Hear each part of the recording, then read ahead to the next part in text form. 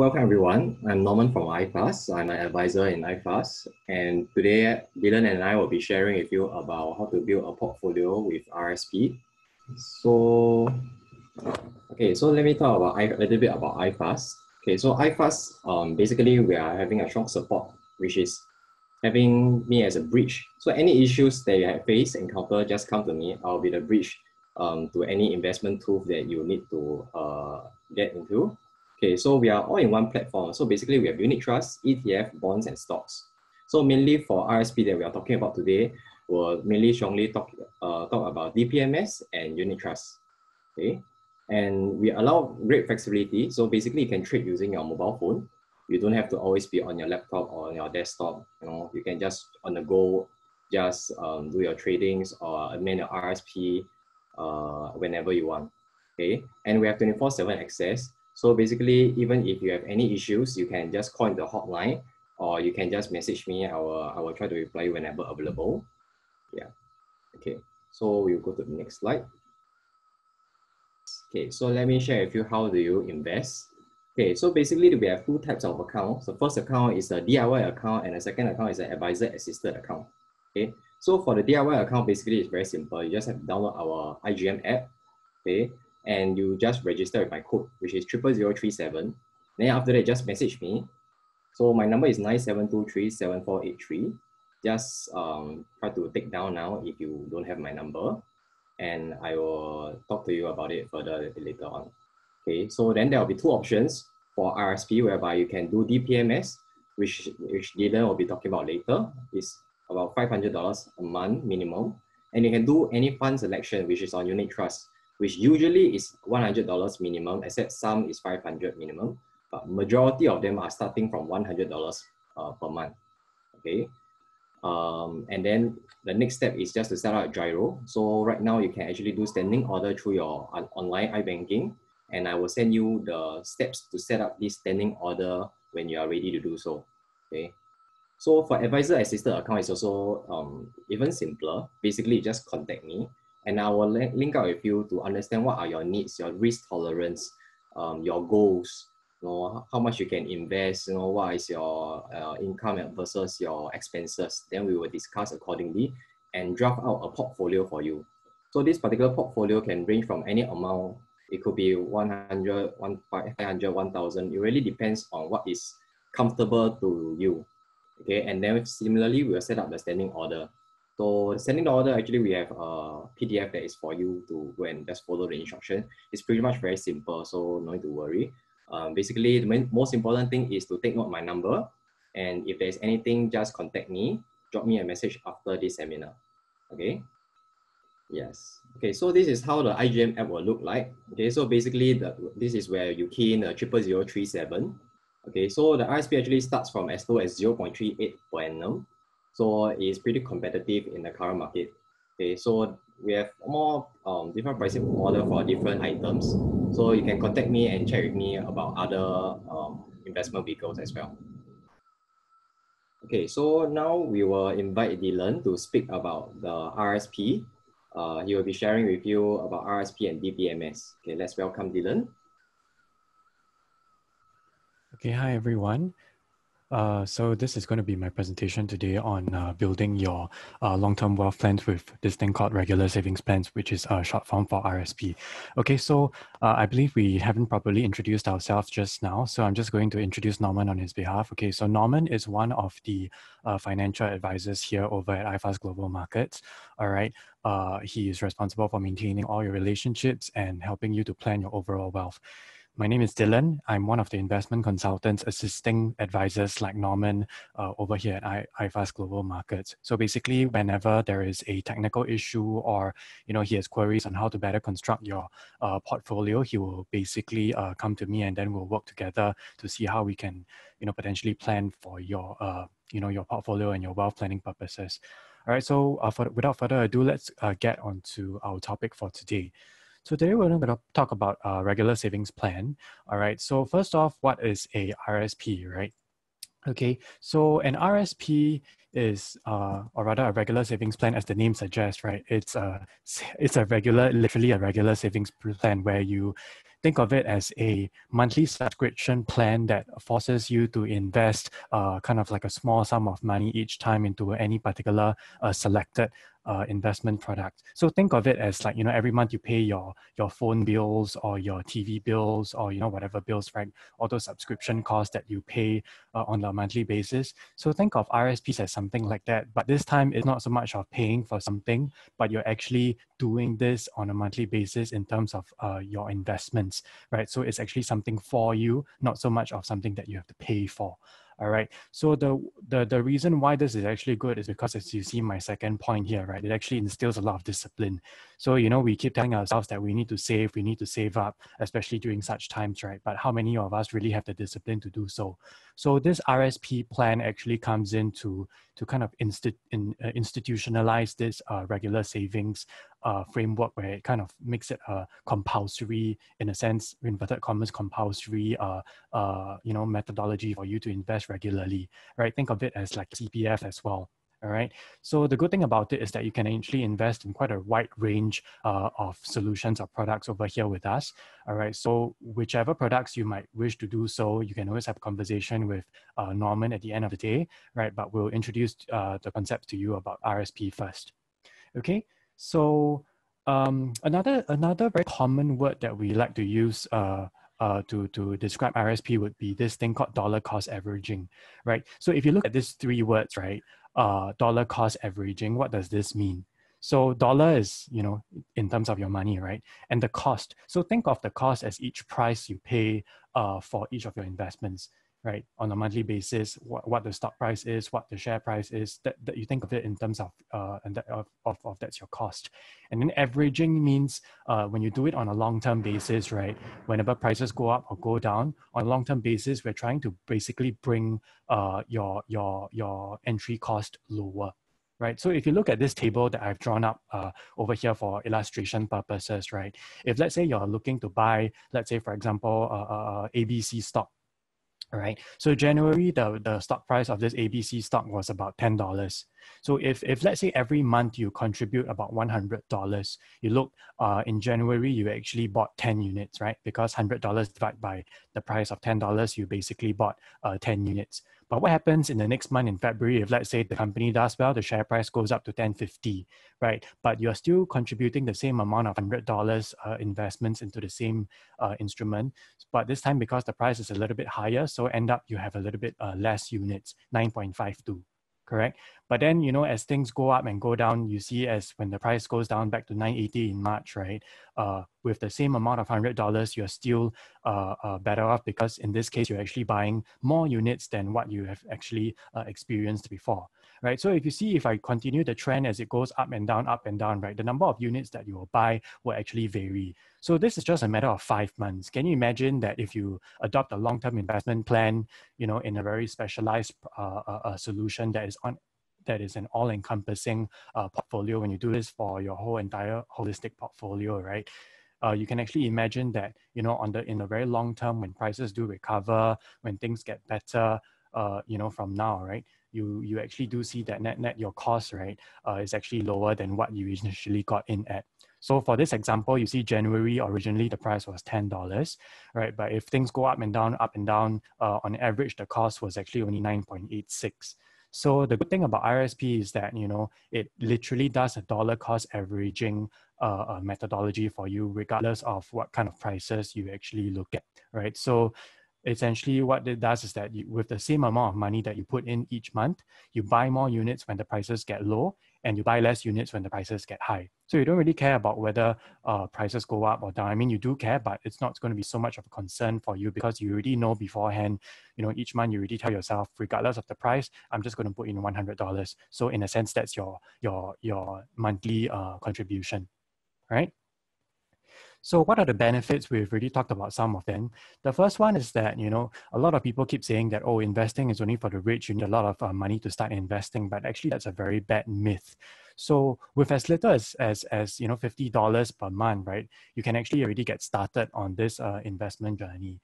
So what we like to think of is just not the example that I drew up for you, right? It was about $100 per month. So if you think about it, I think 100 out of a normal monthly salary, I would think that is still quite reasonably fair, right? I mean, thinking about if let's say your utility bills or your phone bills will cost up to maybe $300 or $400 per month. I would say $100 per month for your own long-term investment benefit is actually quite fair, a price to pay, right? So, and the good thing about it is that it doesn't apply to only those experienced investors, whether you are a young person starting out in his career or even in university for that matter, or you're already in late, you've been working for quite a while in your later 30s, later 40s or 50s. It's never too late to start investing as long as you do it with the right mindset and you're doing it for the long term. Right. So once again, the last point here is that you're going to achieve some potential cost savings because when you do it on a monthly basis and an institutionalized basis, you can actually reap lower transaction costs as well. All right. So the second benefit is that it gives you a very disciplined approach. So we talked about this just now, right? We keep saying that, I'm very stressed about whether the markets are going up or down. But because you already said beforehand, okay, you know what, for the next 12 months or the next 24 months, which is about 2 years, for example, each month I'm just going to put in $100, regardless of whether prices are going up or down. So in that sense, you are removing a lot of the emotions when it comes to doing investing, because, in such a volatile time period, especially right now, right, where prices go up and down and people get so nervous about whether things are going to head for the worst or the better, I think it's really important to think about investing in a very disciplined approach. So people tend to sell when they're very fearful of the markets, but actually that's the worst time to sell, because as Warren Buffett said, you should be greedy when people are fearful and vice versa, right? So once you adopt this disciplined approach to investing, the RSP will actually remove all these emotions out of your process of investing.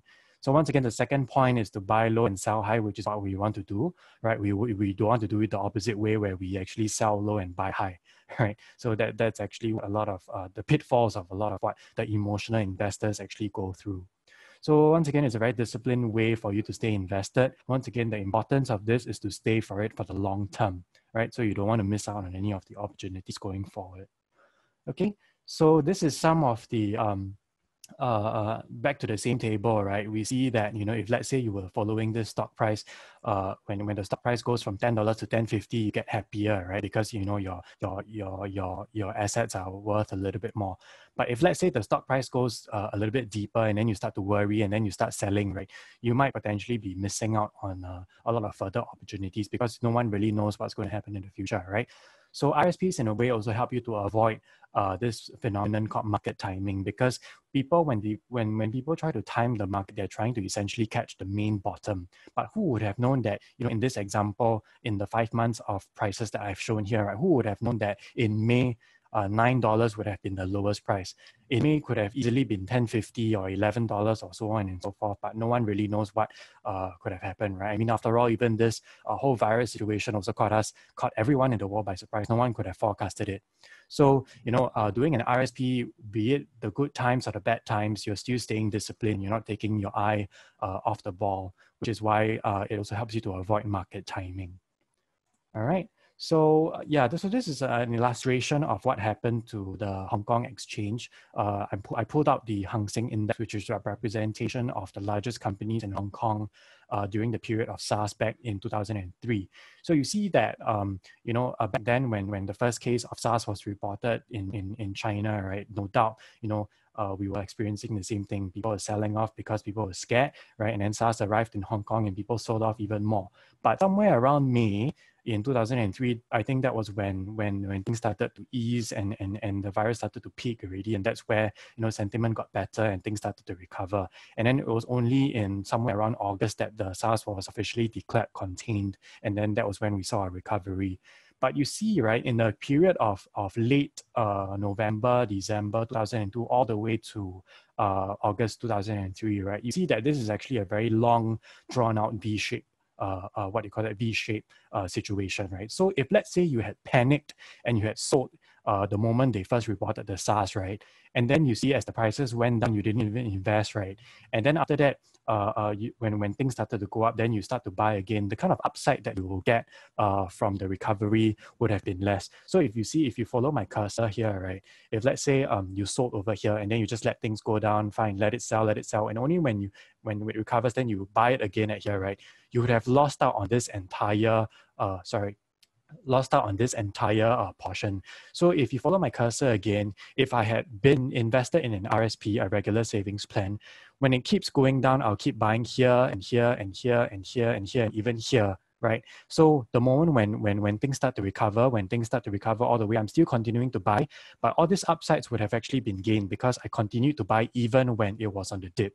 So the underlying assumption here, of course, is that, things will start to recover in the long term, which is why I keep emphasizing that, when we invest, we can't invest for just a course of 6 months, right? Because if people can do that, basically they're saying that they can really time the market, and no one really has a crystal ball, which is why we don't advocate doing that, right? So this is how a real life example can actually be used to illustrate the benefits of being invested in an RSP program, all right? So this is also another illustration, right? How you can actually accumulate your wealth over the long term. So even with a small amount of 100 Singapore dollars per month, okay, if let's say I assume a very small percentage of 2% annualized returns, right? You see, over a long drawn out course of 5 years, if I keep putting $100 in my own investments and I let it compound, right? Even in a very low 2% environment, it can actually grow to about $6,300 at the end of 5 years. And then of course, if you increase the returns, you see more. If you increase the time horizon, you also see a larger amount.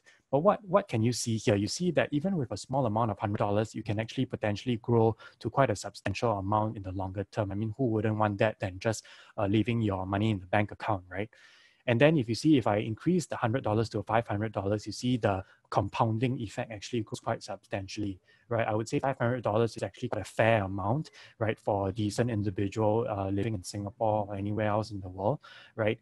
And of course, if you want to take things up a little notch further, right, with $1,000 of monthly investments, and once again, think about it as a long-term thing, right? Because when you invest, you're actually investing for yourself. It's not so much of paying a phone bill or your utility bills anymore. It's actually for your own benefit, right? So you see that with a $1,000 monthly RSP, let's say in 1 year, 1,000 times 12, that's about 12,000, right? So 12,000 in 1 year, I would say, is actually quite a fair, reasonable amount that you can actually dedicate to for your investing purposes. You see that over 5 years, you can actually grow it to over $63,000 or so, even with 2%. And this is being very conservative. I'm using the lowest rate of return that I can see over here, which is 2%.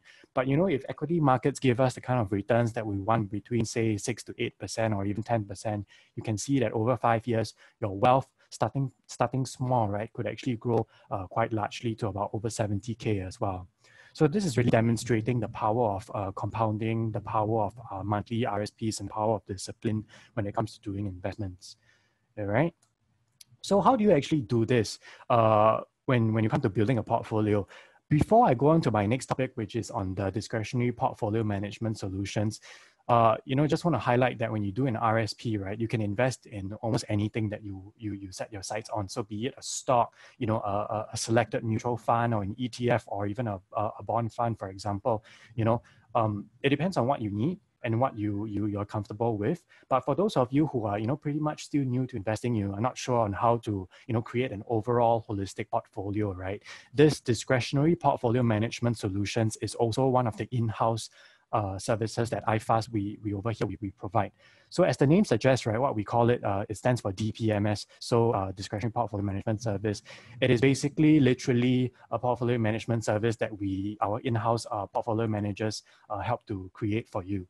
Okay, so I'm going to bring you through how we do this this process, and then after that we can take some questions if you all have, right? And then this is actually one of the RSPable ideas that you can consider as well.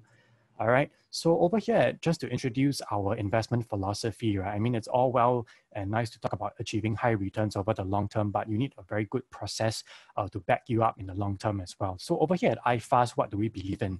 We believe in having sufficient diversification, right? You cannot just buy Singapore stocks, right? I mean, if Singapore goes down and you invest all your money in Singapore, then of course you're also going to suffer. Right. And then a second point here, we believe in investing by fundamentals and valuations. So fundamentals and valuations basically mean we invest in companies that are good companies. We, of course, we want to invest in companies that are not going to make money for us, right? So we have our own ways of looking at the companies over there. And then valuations, meaning to say that we don't want to overpay for anything that it's too expensive, right? So this is getting more bang for your buck in that sense, right? So, and of course, last point, we have harped on this quite a number of times. We invest it for the long-term view, because when you invest, you can't just invest for one day, right? If you see that the stock price goes down for one day and you quit, you know, clearly you're setting up yourself for failure, because no one invests for even one day unless you're a day trader, right? But when it comes to your long-term wealth planning, your long-term, you know, financial goals, right? It is at least a long drawn-out 3 to 5 year kind of horizon, depending on individuals. All right, so this is just to set the outset, our own investment philosophies to get you introduced to it. So the way we construct our portfolio, right, it's not done by me. Okay, we have our own in-house experts that help to manage this portfolio, but this is the process essentially that they do. Okay, so we start with asset allocation first. So what is asset allocation? Asset allocation means let's take a look at the world map. Where are the areas that, you know, are giving me the returns, and where should I avoid, right? Should I invest more in stocks or should I invest more in bonds? This is the overall, you know, macro kind of outset that the fund managers actually start thinking about this when they start doing the construction process, right? That's the first step. Then the second step, it comes to product selection, right? So once they decide where to invest in the world and where to invest in what kind of products, like for example, stocks and bonds, they decide how much already, right? Then they go into the underlying funds or ETFs or you know, stocks or any other underlying instruments that they think might be good in that sense. So once they set up the portfolio already, they need to review and rebalance it on an ongoing basis, as you can see in the third point. So essentially, this is an ongoing, repeatable process. You know, it's never going to stop at one point. Once I start, I just leave the portfolio to hang there, and I'm not going to touch it forever. You know, the third point is actually even more important than the first point, because things can change in a matter of just 1 month. And if we don't review and rebalance the portfolios accordingly, your portfolios will suffer. So this is something that the portfolio managers will be busy doing on a monthly or even a quarterly basis when they review and rebalance the portfolios for you. All right. So this is what I was saying in step 1, right? They take a look at the world map first. Let's say we start with a very balanced approach. If I were to point your attention to the middle bar here. So if given a mandate to invest in stocks and bonds, right, which are the two major asset classes in financial markets, stocks and bonds. If let's say I'm equally impartial to either of them. So I take a 50-50 approach, right? That's why I'm balanced. But if let's say I'm a more moderately aggressive or an aggressive investor, right? I don't mind taking a little bit more risk. You see that I can increase my stock exposure from 50, 70, all the way to 90% maximum. All right, this is just a guideline to let you see how our fund managers are thinking, right? At the same time, if you are an investor that is a bit more conservative, you don't want to take too much equity risk, right? Then you see that on the left-hand side, you have 90% exposure into the bonds space, you know, if you're super conservative. Or if you want to take a little bit more risk, but not too much, you're somewhere in the middle of conservative and balanced, which is just moderately conservative, you have 70% into bonds. So this is like the 5, you know, typical risk profiles that we have on hand for most of our investors here. Largely, you know, typically people will opt for the balanced view, but once again, it depends on your own risk tolerance as well. Okay, but just to give you some nuance in the way we think, right? We also have our own flexibility to overweight or underweight whenever we deem fit, right? So if let's say in the current situation where stocks are cheap, where the global economic outlook is good, right? We can always adopt a higher risk asset allocation towards the stocks market. So you see in the balance just now was 50-50, right, in the middle. Now it's actually being switched up a notch to about 60-40. Okay, it's very interesting here because it shows that our fund managers are actually overweighting an extra 10% into the stock market space. And then all the way to the right-hand side, you see that in a kind of situation like that, you're actually taking full equity risk, 100% stocks. Right. Although we don't have this in our portfolios right now, but this is, in theory, how things can actually go. If let's say our fund manager deems that this is the situation, right? So over here, you see that on the flip side, right? If let's say we are facing a situation where, economic outlook is not too good, things are looking a little bit gloomy, then, fair enough, on a balanced view, once again, starting from the middle, instead of taking that overweight into the stocks market, we're actually going to take an overweight into the bonds market. So in the bonds market, we will adopt a 60% bonds and 40% stocks instead. So in this case, we're not taking too much risk, right? So you see on the left-hand side, in an overall conservative situation, we have actually 100% bonds instead. So this is just an illustration on how things can actually look like for our fund managers in theory. We're not saying that we'll definitely go, 100% bonds if we are conservative, but this is just in theory what the mindset is, what the thought process is when it comes to investing in our first step. All right, so after the first step is done, we go into the intra-asset allocation, right? Remember just now we talked about the second step. So the second step actually talks about underlying. So on the equity side, right, typically when you look at global market indexes like the MSCI All Country World, the S&P 500 and all that, they are market cap weighted. What market cap weighted indexes mean is that, they will actually give more weight to companies who are bigger, right? So all your big companies are like all your US companies like the Facebooks, your Amazons and your Googles, right? So because they are big market cap companies, definitely they'll get more priority in that sense when it comes to being included into a global stock index like the MSCI All Country World, which I've shown here on the left-hand side. Right, so you can see that by virtue of this method, right, a large concentration is actually thrown into US markets, which is not going to be very representative if we want to invest globally, right? I mean, how can the US account for over half of the entire world's economy, correct? I mean, no doubt they are big. Yes, most of the companies there are very important and they're very powerful, but we don't think that this gives you enough diversification because maybe I want to invest in Singapore markets or Chinese markets, not enough exposure in that. So, a typical market cap index wouldn't be too good. So how our fund managers actually do it is this way instead. We actually have an MSCI AC World GDP weighted index. So you see that the pie chart actually starts to change. Instead of the US taking 50% over of the overall concentration of the index, right? They actually only take up about 25%. And it's just the way our fund managers is looking at this, they actually base it on each country's GDP amount, right? So they are saying that if each country's whoever produces more GDP will get more priority in that sense. So compared to the previous one, you see over here that the US has 53%, right? So in this case, it was whoever is bigger, right? But over here, we adopt a more fair approach to say that whoever produces more in terms of GDP will get the priority here. All right. So in this case, we see that when we adopt the GDP approach, it's more diversified. You get more Asian exposure, you get more European exposure. And we think that, if we adopt this method, it's actually better than this over-concentration in US markets over here. All right. Okay. So it has actually been shown that, over time, the GDP weighted index is better than the, not say better, but has shown to outperform the size weighted index. So you see the light purple line here. This light purple line is the GDP weighted one, and the dark purple line is the market weighted. So not to say that this trend is going to last for the next 10 years or so, but at least, for the last 20 years, the last 2 decades, right, the trend has been that the GDP weighted has outperformed the market cap weighted indexes. So some of you might disagree, some of you might agree. You know, there are many debates about this, but this is just to illustrate to you that this is the kind of strategy that our fund managers use for our portfolios, right? So this is just to kind of summarize what I've been saying. A GDP weighted approach has been what we've been using.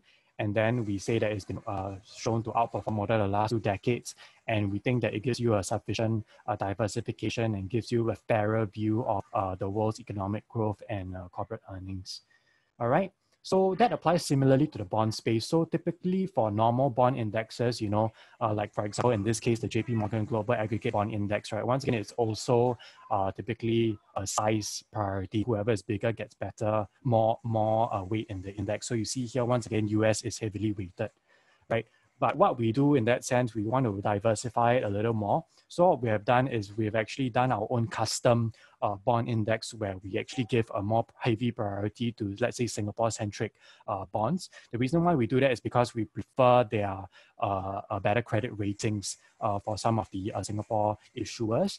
And then, of course, we allocate the rest accordingly to other segments like global bonds or Asian investment grade, you know, or the high yields as well, because we think that this provides a little bit more diversification for you in your bonds portfolio. Okay, so once again, you see here that our neutral allocation, the dark purple line, right? At least over the course of the last 20 years or so, it has also significantly outperformed the market cap index for the bond space. All right. So with that, after you decide you know, how you want to construct your portfolio, then you have to look at the underlying instruments you use. So right now we are using, you know, 2 things, which is unit trust and ETFs. All right. So unit trust and ETFs, I think some of you might already be familiar with that, right? For unit trust, is basically mutual funds, and ETFs are the exchange traded funds which try to be passively managed rather than actively managed. So it's a combination of these 2 things when it comes to constructing the portfolios. But how do we actually do it? So our team looks at this couple of things, right? For unit trust, we of course need to have some form of track record. So we look at the past performance of this fund, whether it's been good, whether it's been delivering very consistent performance over the long term. And of course, expense ratio is also a very important thing because we don't want to overpay, you know, very expensive fund managers.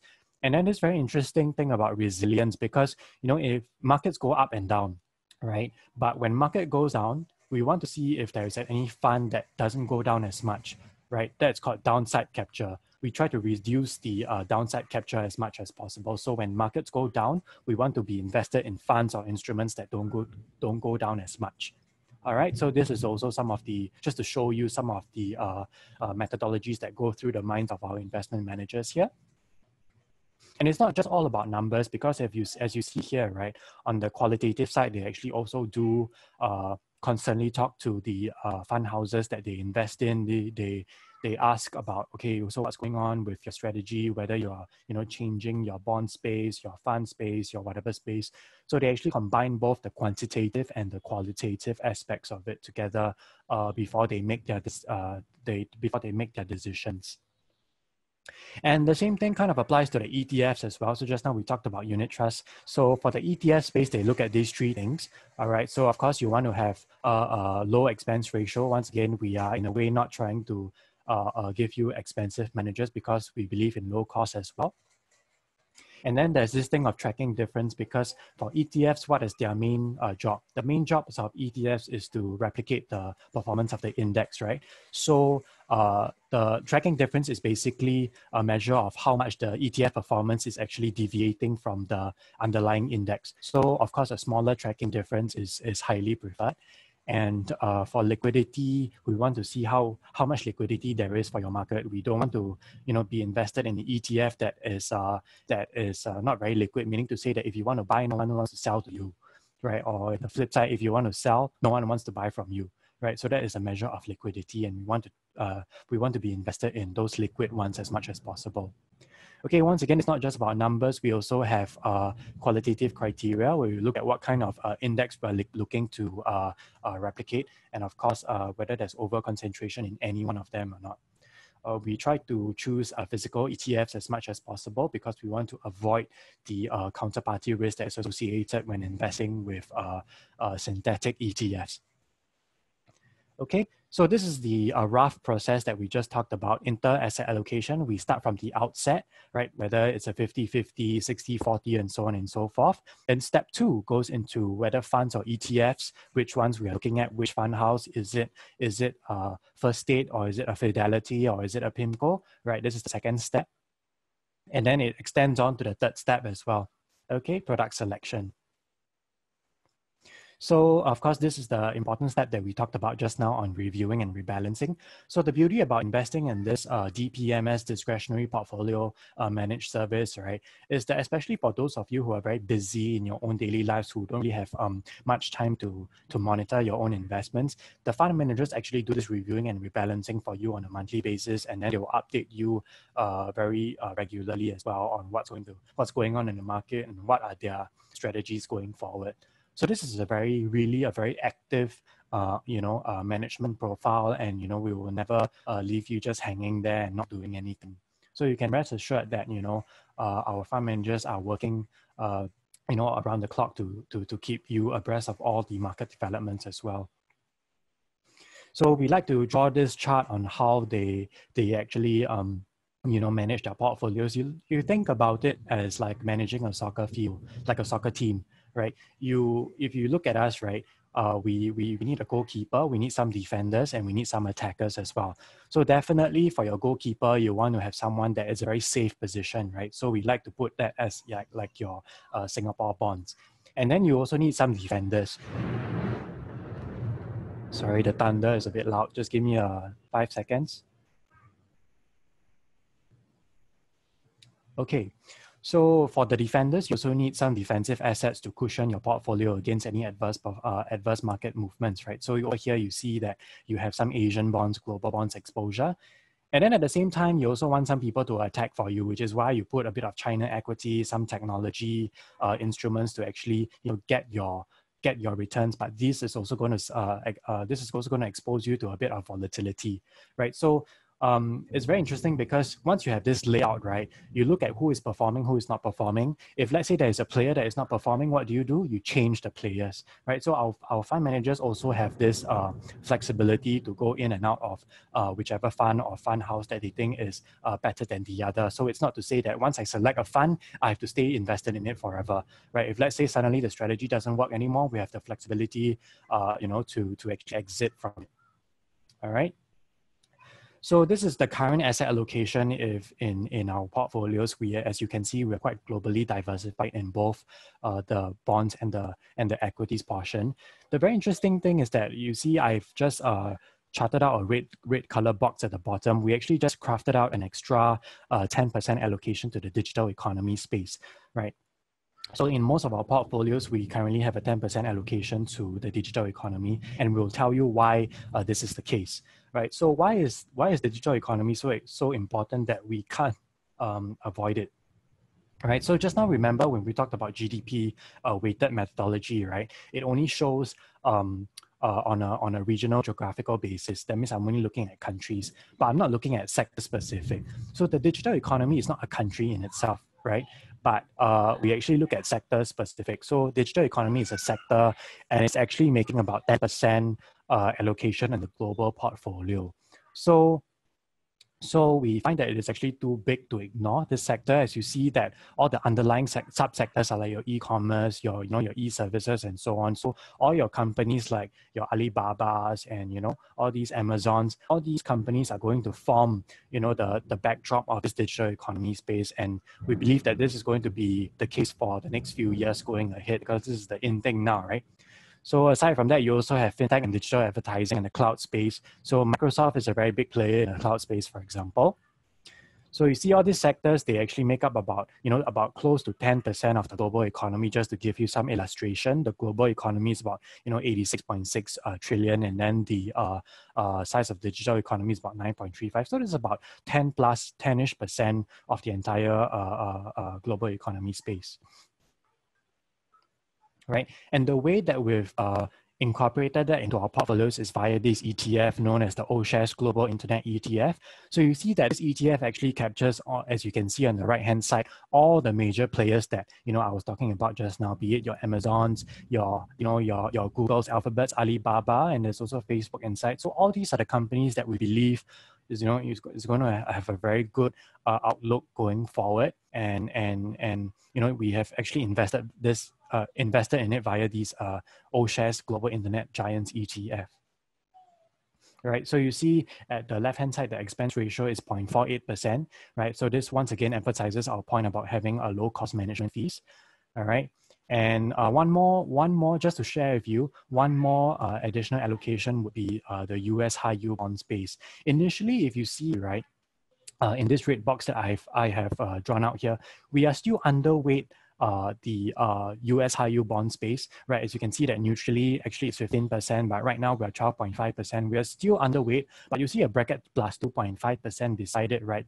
The reason for that is because even before this period, we were actually only holding 10% in global US high yield bonds, right? But only recently we added an additional 2.5% to it to make it 12.5%. So I'm going to run you through very quickly on why we thought that is the case. So for those of you who are very akin to the US high yield credit base, we see that US high yield credit spaces have kind of widened by quite a fair bit in this recent period because of the virus situation, right?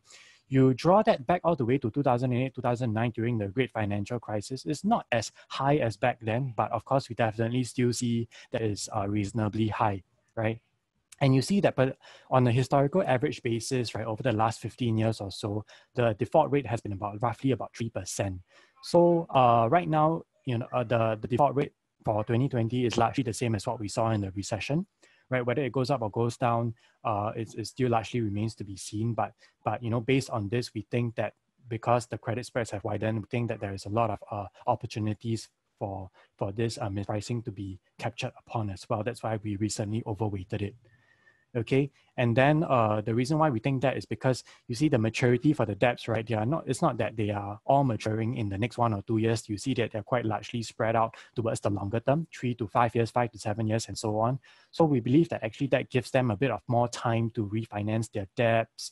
All these companies refinance their debts, or at least take a few more years to have enough cash positions to eventually pay down their debts. So we're actually very confident that the longer term, this space will start to recover, and that's why we have started to put a little bit more into the US high yield space.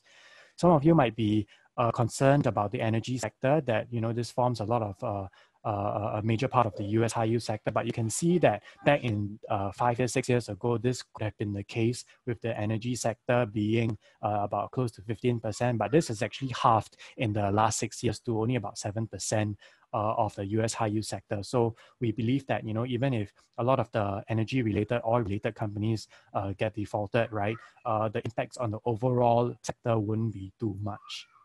Okay, so just to give you a rough gauge, this is the performance of our portfolios as of end March. So definitely, if you see on a year-to-date basis, as everybody was taking a big hit, right? So our portfolios were not spared as well, right? But you can see that on an inception basis, since inception, right? Since we actually started at the when Donald Trump got elected, right? So that was actually back in December 2016. You can see that if you're invested back then and all the way until today, you would still be reaping close to positive returns for most of the portfolios on an annualized basis, right? So if this drawdown didn't happen, if this virus situation didn't happen, right, of course our portfolios would have also done a little bit better. But of course, because everyone got indiscriminately sold off in the past month or so, even our portfolios were not spared. Okay. And then as you can see, that just now we talked about being balanced on a 50-50 basis, right? And the importance of being globally diversified.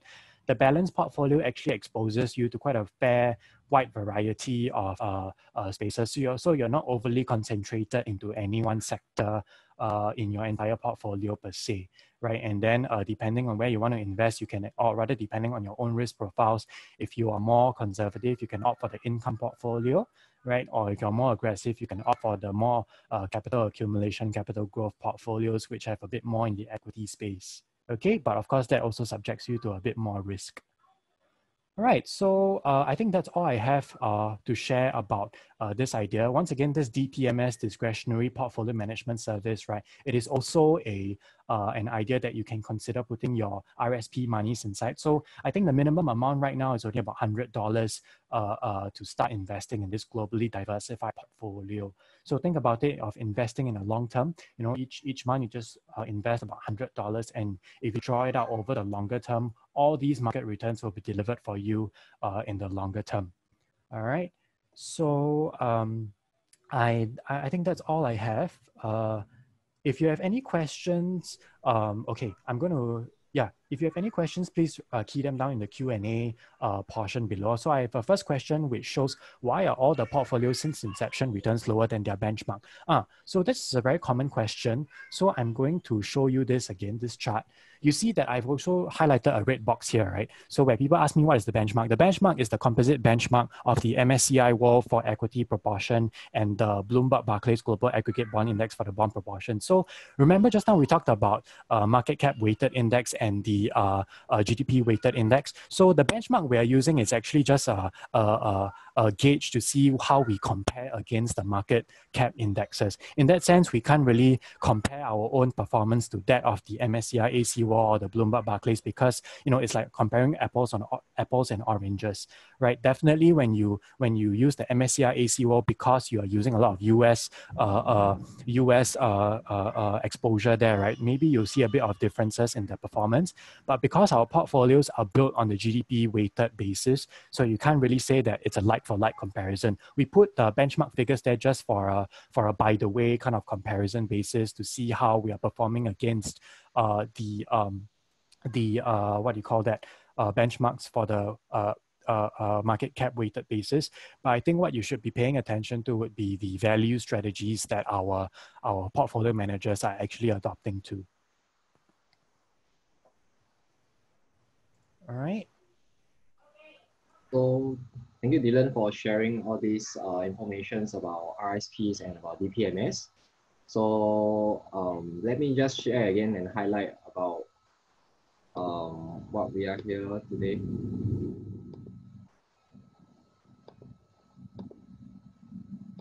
Okay, just let me share the slides again.